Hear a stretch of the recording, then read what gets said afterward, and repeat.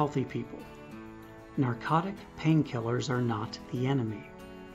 For people who deal with chronic pain, they are often the only reason they have any quality of life whatsoever. There is a difference between dependence and addiction, and you need to get this. Are chronically ill people dependent on their medications? Yes, of course they are. Addicts are a different story. Addicts will go to any lengths they can to continue ingesting whatever substance it is that they are addicted to, at the cost of their careers, their families, even their lives.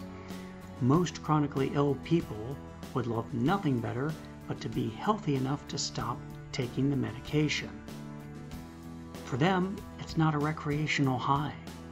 It's a necessary tool that they use to maintain some sort of balance, some sort of normalcy in their day-to-day lives.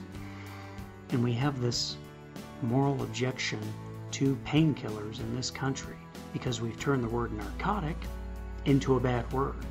But I would invite you to come down off that high horse of yours, leave your judgment at the door, and work up some compassion for people dealing with excruciating pain that lasts sometimes their entire lives with no help or hope of a cure. And if you stay on that high horse too long, who knows, you might fall off it and hurt yourself. And then maybe you'd be singing a different tune. But that's just my opinion.